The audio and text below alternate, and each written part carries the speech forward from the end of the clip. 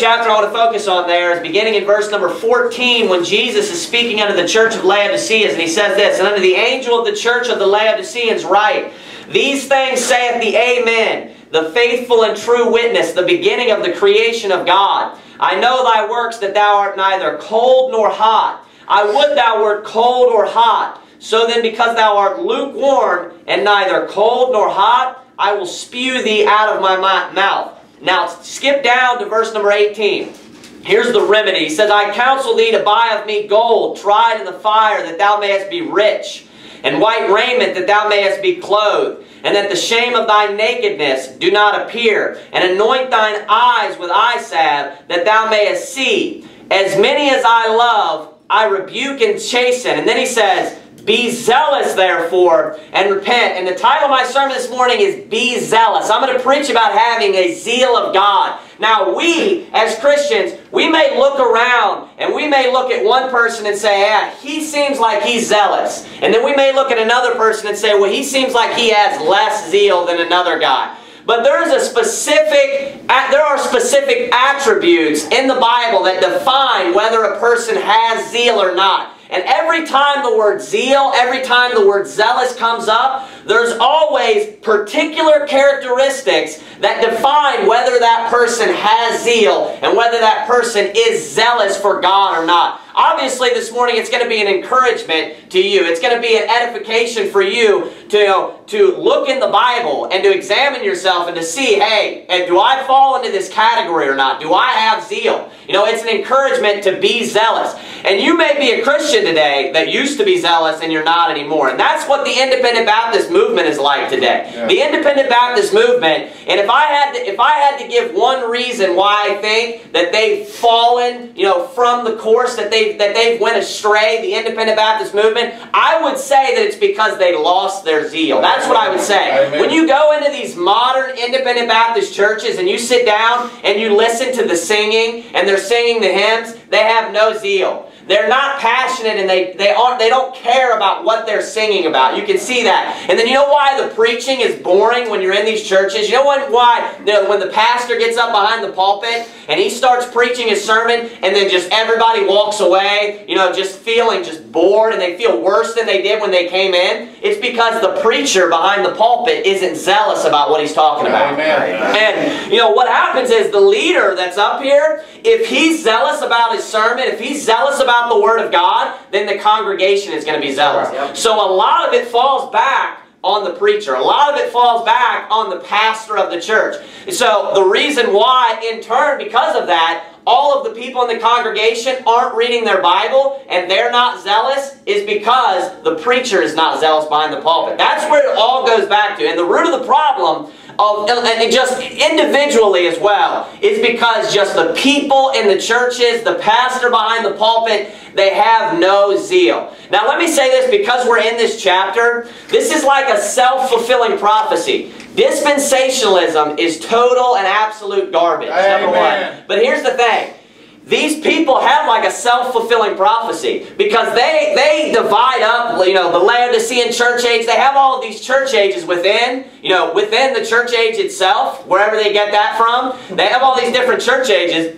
And then they look at the Laodicean church age and they say, see, that's the last church age. That's the church age we're in today. You know what? I could see if a person picked up the Bible and they looked at these Independent Baptist churches, the one that preached this type of trash, this type of dispensationalism, if they looked at the people that are preaching this, and they could see, well, that does make sense. Because the churches today they are lukewarm. They aren't zealous. So it's like a self-fulfilling prophecy. And you actually get a definition of what zeal is from this passage right here. Look at Revelation chapter number 3, verse number 14 again. We'll start right where he begins to address the church of Laodicea. And he says, "And unto the angel of the church of the Laodiceans write, These things saith the Amen, the faithful and true witness, the beginning of the creation of God." Now watch what he says. "I know thy works, that thou art neither cold nor hot. I would thou wert cold or hot." Now the first thing I want to point out is, notice the very first thing that he mentions is their works. That's the very first thing that he brings up.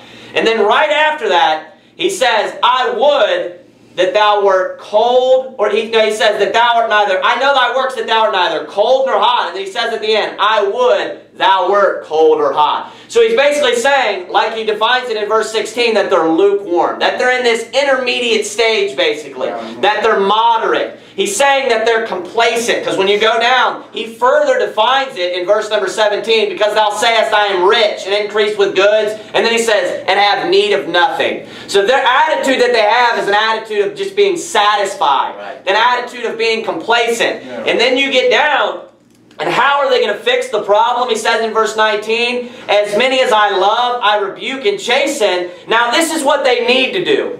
Be zealous, therefore, and repent. That means that everything that he's been talking about right now, the whole problem with the way that the church is being run and the way that they're living their Christian lives is that they're not zealous. That's the problem. So being lukewarm is the opposite of being zealous. Now look at 2 Corinthians chapter number 7, verse number 11, because we get a perfect definition of what zeal is in the Bible, what the word zealous means.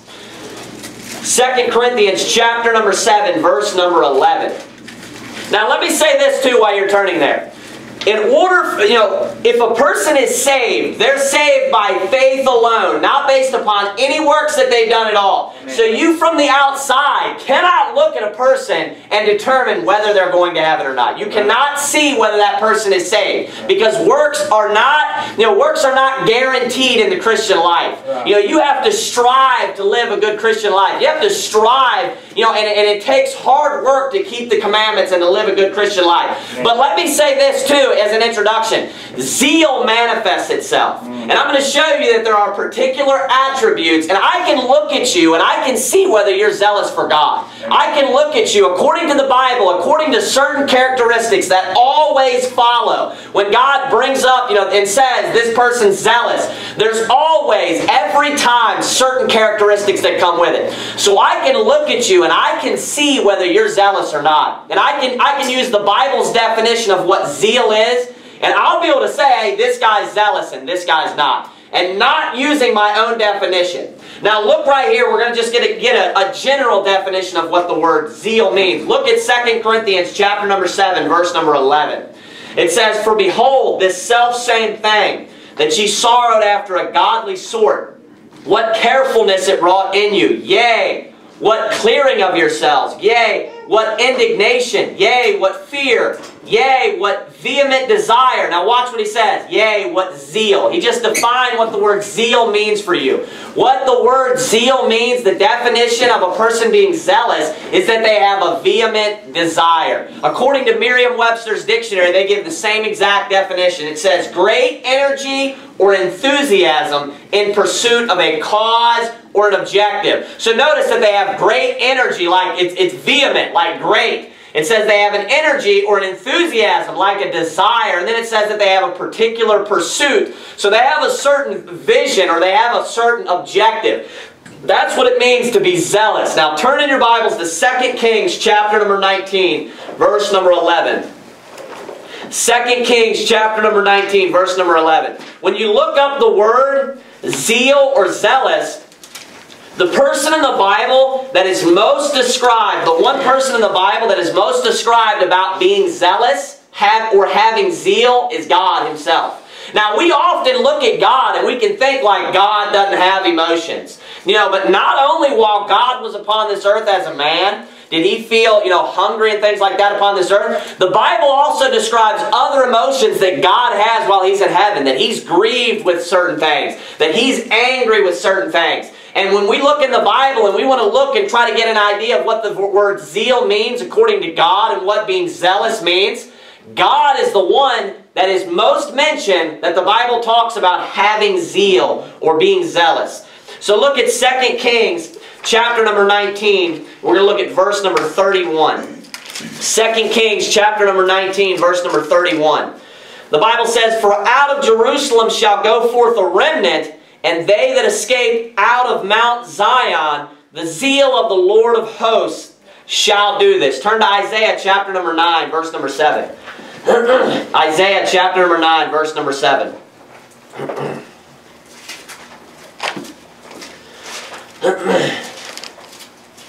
Isaiah chapter number 9, verse number 7.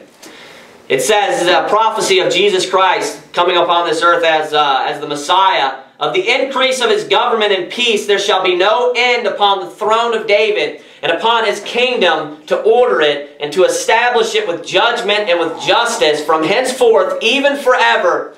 The zeal of the Lord of hosts will perform this. Same book, turn over to Isaiah chapter number 37, verse number 32. Isaiah chapter number 37, verse number 32.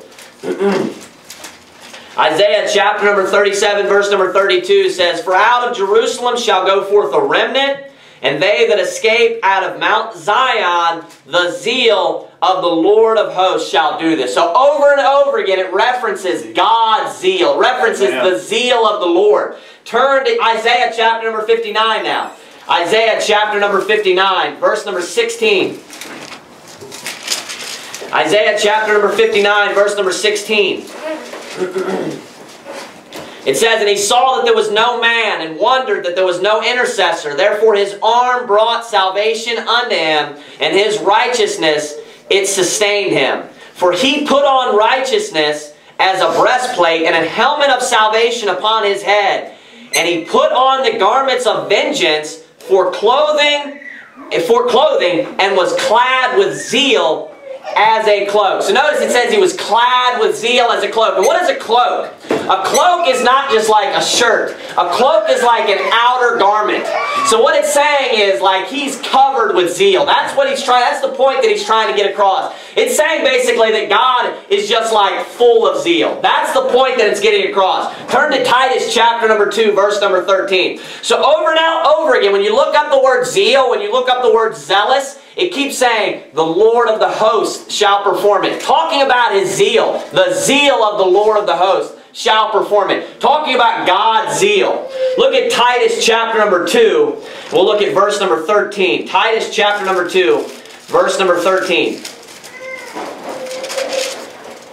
Titus chapter number 2, verse number 13. Looking for that blessed hope and the glorious appearing of the great God and our Savior, Jesus Christ, who gave himself for us that he might redeem us from all iniquity and purify unto himself a peculiar people, zealous of good works. So not only does God have zeal, but God desires. He has a desire. He wants us to be zealous. He doesn't want you just to be satisfied or just to be happy with the moderate Christian lifestyle. He doesn't want you, like when he was speaking, unto the church of Laodicea, Jesus was not happy with them when they were just complacent. When they just felt like, you know what? We're coming to church every day. I mean, they're writing to a congregation.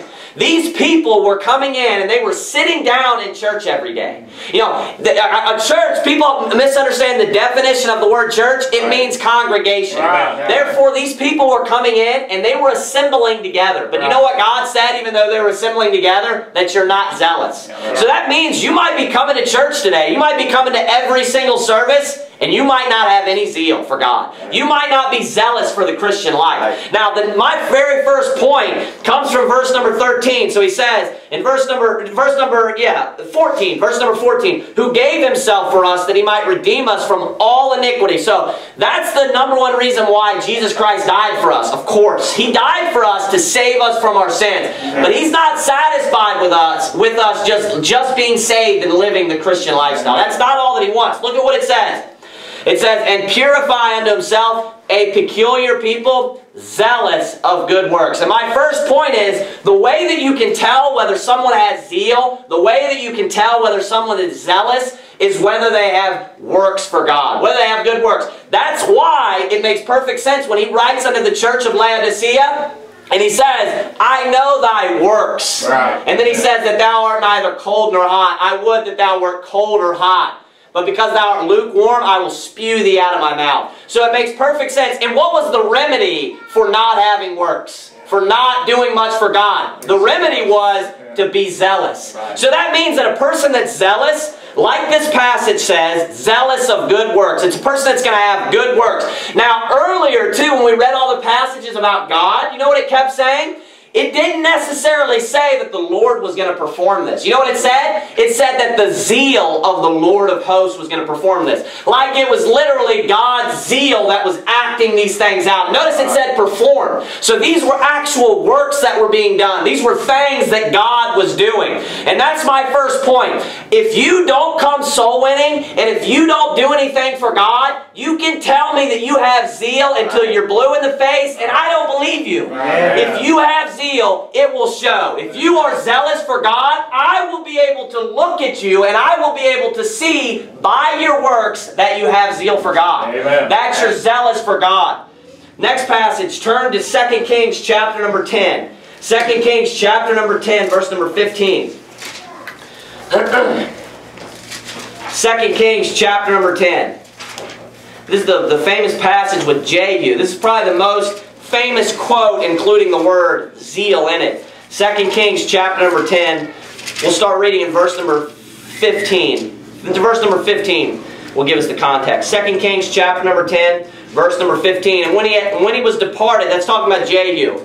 And when he was departed thence, he lighted upon Jehonadab, the son of Rechab, coming to meet him. And he saluted him and said to him, Is thine heart right as my heart is with thy heart? And Jehonadab answered, It is.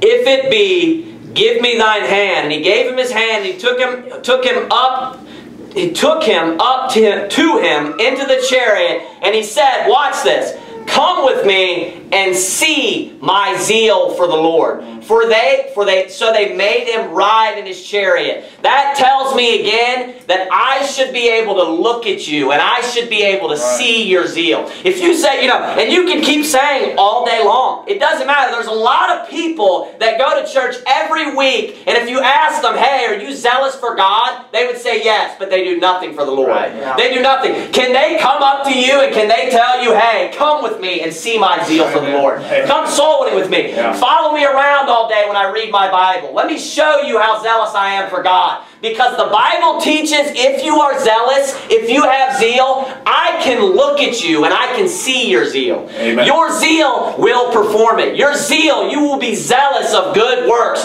Do you know how to fix the problem if you don't have works? Be zealous. Amen. Over and over again, the Bible teaches that the number one attribute, if you're zealous, is works. Is actually doing something for God. It's actually acting things out or performing things. Turn again, we'll look at it again in Numbers chapter 25, verse number 1. Numbers chapter 25, verse number 1. 2 Samuel chapter 21, verse number 2 says this, And the king called the Gibeonites and said unto them, Now the Gibeonites were not of the children of Israel, but of the remnant of the Amorites. And the children of Israel had sworn unto them, and Saul sought to slay them in his zeal to the children of Israel and Judah. Notice he's doing something. His zeal is causing him. Zeal is something that motivates you to do something. If you had zeal, if you are a zealous person for God, it will motivate you to do something. Amen. You're not just going to sit around if you're zealous for God. Your zeal will perform it. Your zeal will cause you to get up and will cause you to go out soul winning. Your zeal, when you're at home, and sitting around, it will cause you to read your Bible. It will cause you to pray to God. It will cause you to have works to perform it. Amen. So look at Numbers chapter number 25. Numbers chapter number 25. Numbers chapter number 25, verse number 1. It says, And Israel abode in Shittim, and the people began to commit whoredom with the daughters of Moab. And they called the people unto the sacrifices of their gods. And the people did eat and bow down to their gods. And Israel joined himself unto Baal Peor, and the anger of the Lord was kindled against Israel. The anger of the Lord was kindled against Israel. And the Lord said unto Moses, Take all the heads of the people and hang them up before the Lord against the sun, that the fierce anger of the Lord may be turned away from Israel.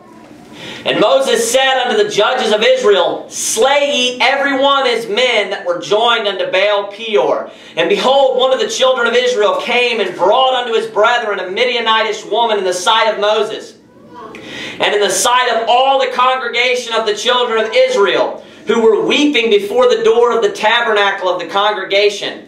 And when Phinehas, the son of Eleazar, the son of Aaron the priest, saw it, he rose up from among the congregation and took a javelin in his hand, and he went after the man of Israel into the tent, and thrust both of them through, the man of Israel and the woman through her belly, so the plague was stayed from the children of Israel.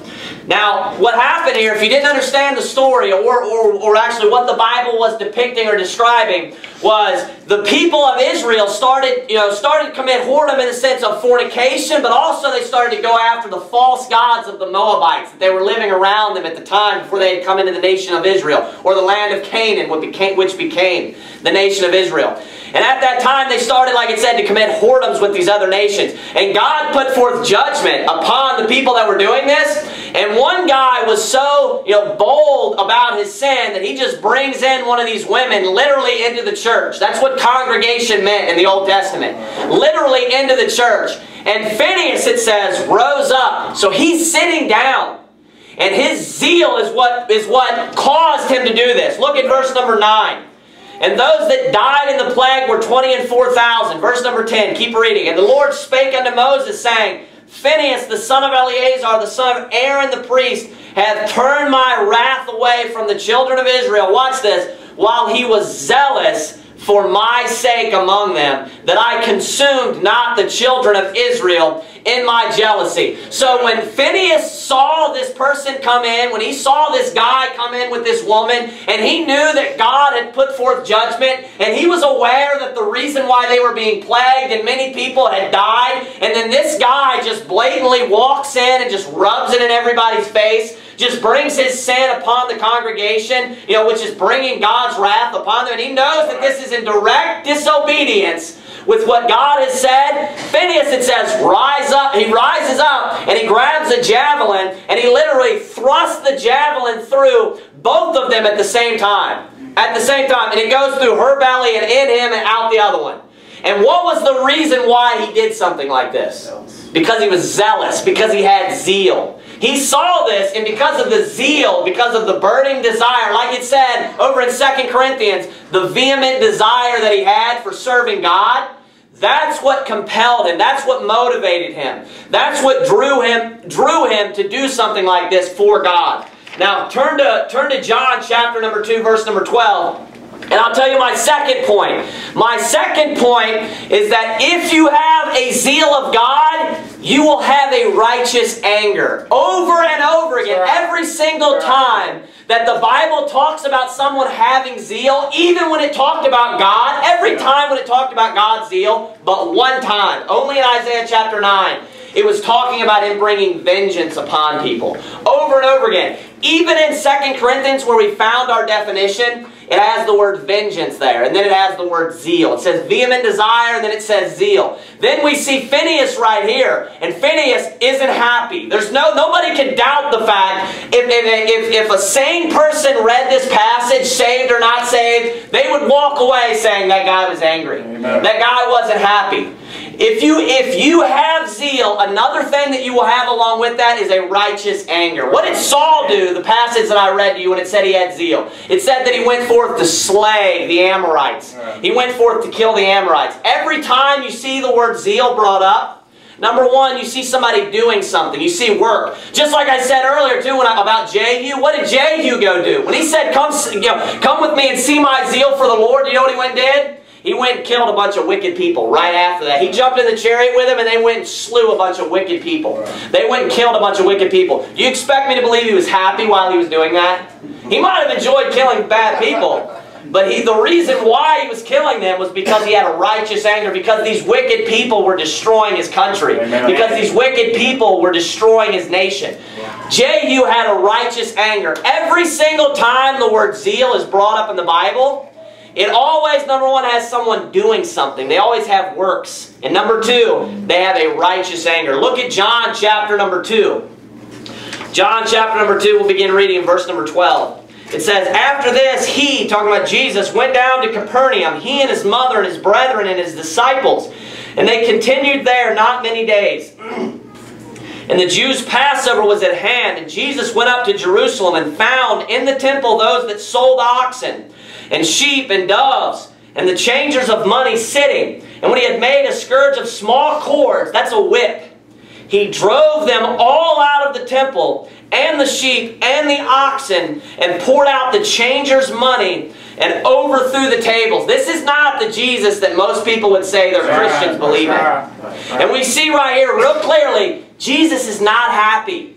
He's not smiling. Do you expect me to believe that he was smiling while he did this? Jesus was not happy with what was going on. He shows up for the Passover. He shows up for a feast to meet, and obviously to celebrate a feast that God had sanctioned and God had ordained. And then he walks into the temple, and he sees all these people just making merchandise. Basically, they're using this location because it's a central location, and because people need, the people are coming at this time to get bring sacrifices. And people, obviously they needed to change their money and stuff, but they need to do that somewhere else. Right. They need to go somewhere else and do that. And because people were abusing and profaning and defiling God's temple, that made Jesus angry. Now keep reading. Watch what it says.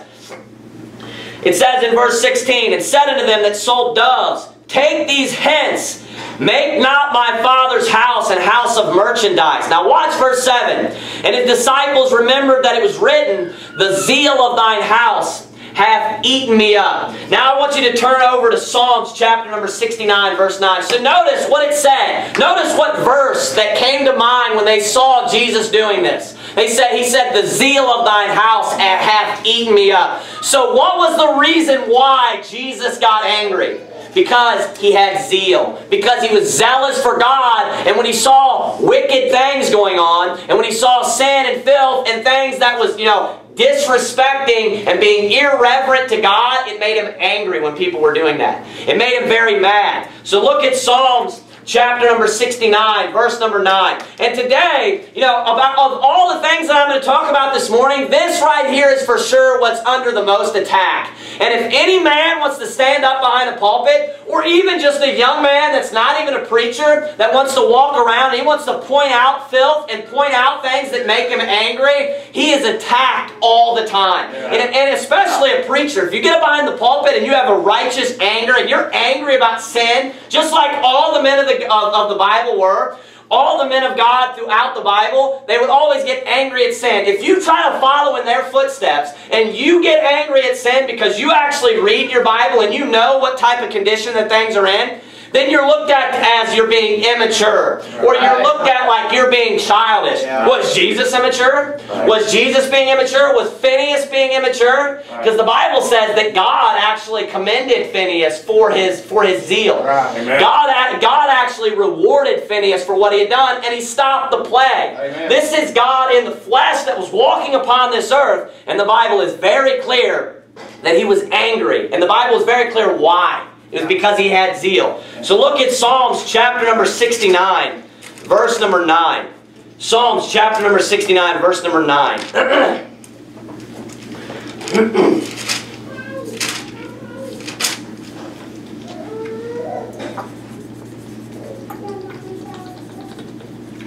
Stop it. Psalms chapter number 69, verse number 9. This is where that's quoted from. "For the zeal of thine house hath eaten me up, and the reproaches of them that reproached thee are fallen upon me." Turn to Psalm chapter number 119, verse number 139. We'll see this again. So this was a quote from Jesus Christ, and it makes perfect sense because when we saw God mentioned in the Old Testament, over and over again, it talked about his zeal.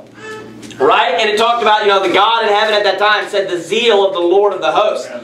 Then we saw Jesus Christ, when he walked upon this earth, he also had zeal. And when you looked that quote up that was talking about his zeal when he had a righteous anger, it was from David. And David is said to be, in the Old Testament, a man after God's own heart. Which makes perfect sense that David would also have zeal. That David would also have zeal, just like Jesus Christ did, just like the God in heaven at that time that it described did. Psalm chapter 119, verse number 139. Psalm chapter 119, verse number 139. Psalm chapter 119, 139 says again, "My zeal hath consumed me." Now watch the same reason. Watch what he says. "Because mine enemies have forgotten thy word." So he's talking about people, when he's talking about forgotten thy words, He's referring to the fact, the Bible will often use statements like that they forgot thy law, that they forgot thy commandments, that they forgot thy words. He's referring directly to the way that they're living. Right. When he says, forgot thy word. He's talking about wickedness. He's talking about sin. Right. He's talking about, and you know who is the most critical? And I talked about this last week. I got on the Independent Fundamental Baptist pastors last week, and I'll continue to get on them because I'm sick of it. Amen. I am sick and tired of these pastors standing up and being real pompous and wanting to try to look down. The title of my sermon last week was, Let No Man Despise Thy Youth. Right. Talking about how these pastors, they want to look at young men when they want to stand up behind the pulpit and preach, and then they want to look down upon them for their youth. Right. Just like when David showed up, and that was one of my passages that I turned to. David showed up in 1 Samuel chapter number 17, and what did his older brother, his eldest brother Eliab do? He looked down upon him. He's like, where did you leave those few little sheep in the wilderness? Then right after that, Saul, who was a saved man, ends up saying to him, you know, you're not able to do this. And it says, for he was but a youth. Talking about that's why Saul believed that. Then, immediately after that, he's getting ready to fight Goliath. And it says he disdained him, for he was but a youth. Do you know what David ended up saying right before that? When he started getting angry and his brother's like, hey, you need to calm down. Where did you leave those few little sheep in the wilderness? He said, is there not a cause? And that's what I'm going to say. How far and how bad do things have to get in this country where if a man stands up and he has a righteous anger and he's mad about what's going on and he's mad about sin, how far do they have to go where he's justified? Right. Is there not a cause? Aren't we to the point where if I preach against filth and I preach against sin that it's justified? Right. And you know, this is what it is. It's because they stand for nothing. Right. It doesn't matter how far they go. That's right. It doesn't matter until they're forced to do all this disgusting filth of marrying sodomites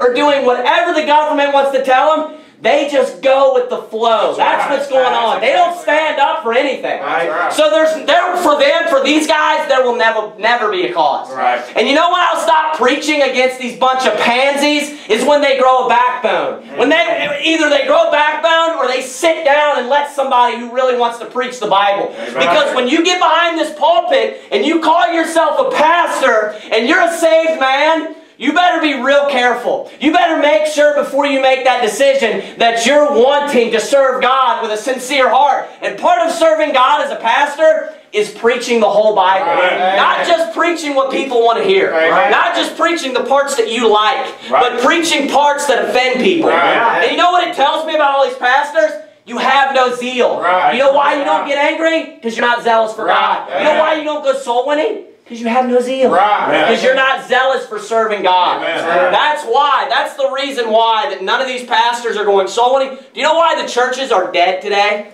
Because the pastors have no zeal. That's right. That's the reason why the churches are dead today. Turn your Bibles to Proverbs chapter number 29, verse number 18. Proverbs chapter 29, verse number 18.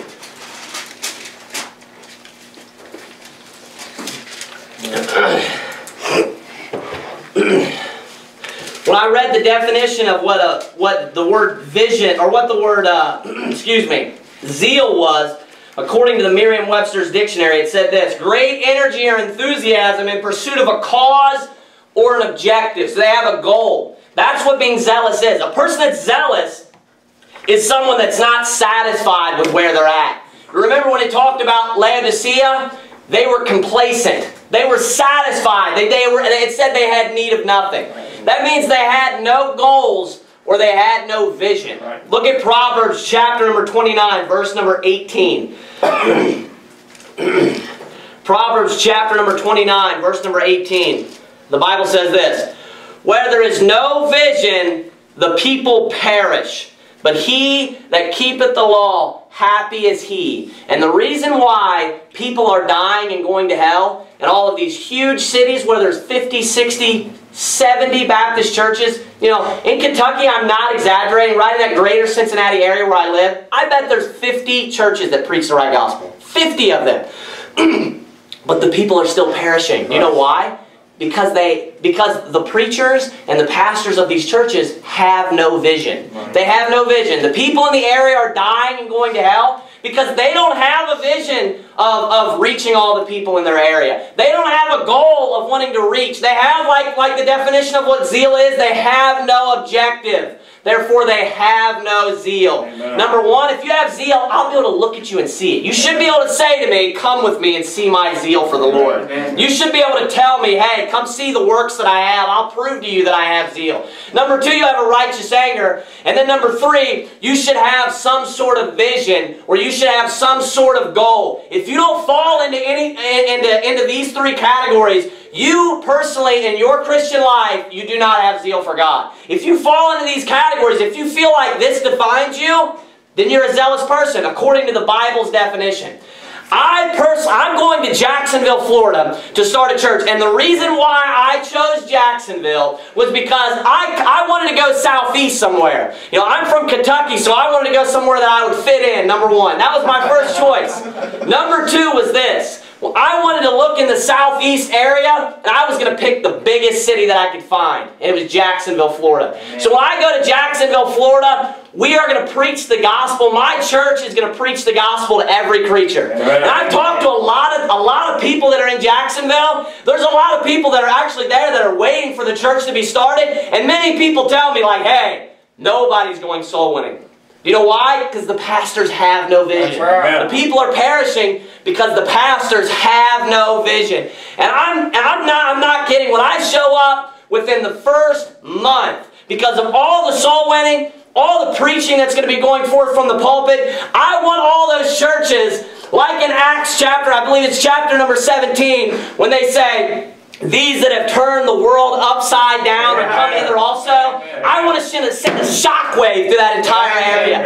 I want to preach the gospel to every single person in that city, and I hope the city gets even bigger than it is right now. I have a vision and a goal that I want to preach to every single person in the Jacksonville area. I want every person to have the opportunity to hear the gospel. Do you know why? Because I have a vision. And I don't want the people of Jacksonville to perish. Whatever city I would have chosen, I wouldn't want them to perish. All these pastors in all these cities across America that are preaching the right gospel, they need to get a vision to reach all the people. And that should be the number one vision, is to fulfill the Great Commission. It's to go out and preach the gospel to every creature, to get people saved, to get people baptized, to get people in church and serving God. They should have a vision. And if you turn back to Revelation chapter number 3, and if you don't have a vision in your Christian life, then you have no zeal. Right. These are three characteristics of a person that's zealous. The word zealous is not used very many times, but let me tell you something. Every time it's used, the people that it describes are always the same. They have three characteristics every single time. Number one, you can see their works. Normally, it's describing them in a certain situation, and God says they're zealous and they're doing works, or they're doing something you can see. Number two, they have a righteous anger. They're angry about something for the right reason.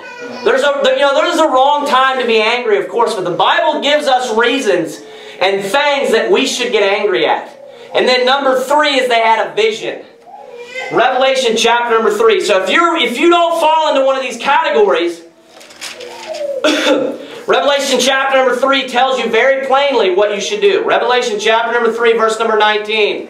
As many as I love, I rebuke and chasten. Be zealous, therefore, and repent.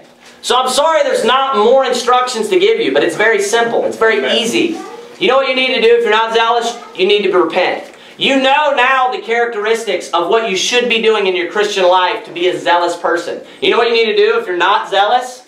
If you're not zealous for God, you need to repent. You need to start going soul winning. Amen. You need to start reading your Bible. Amen. When you read your Bible, you know what it'll give you? You'll start living a clean life yourself, and then it will make you angry when you see sin. Right. A person that's living a wicked life doesn't get angry at other stuff because that's the way they live too. Right. But if you're living a righteous life, if you're living a clean life, it will create in you a righteous anger if you're reading your Bible.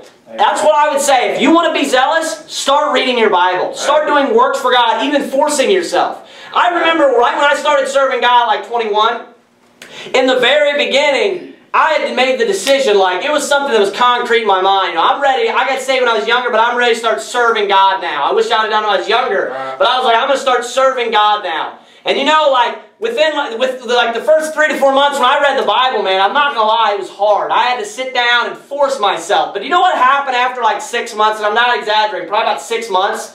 When I had read the Bible quite a bit, I probably read, maybe half of it at that point. I started getting zeal. I believe zeal comes from just reading God's Word. If God has zeal, read His Word and you'll get His zeal. Amen. You'll get His righteous anger. You'll get the desire and the visions that He has. The vision of preaching the gospel to every creature. That's what I would do. If you don't have zeal today, you need to repent and you need to start reading your Bible. Let's bow and have a quick word of prayer. Dear Heavenly Father, God, we thank You for this day, dear Lord. We thank You that You're a great example for us and You're the perfect example in every situation, dear Lord God. We thank You just how clear and consistent that the Word is. And that we're able just to have a book that's so perfect to teach from, dear Lord. We ask You to be with us, dear God, the rest of the day. Bless all the services that we're going to have. And just keep us safe. And in Jesus Christ's name, amen. Amen. Amen.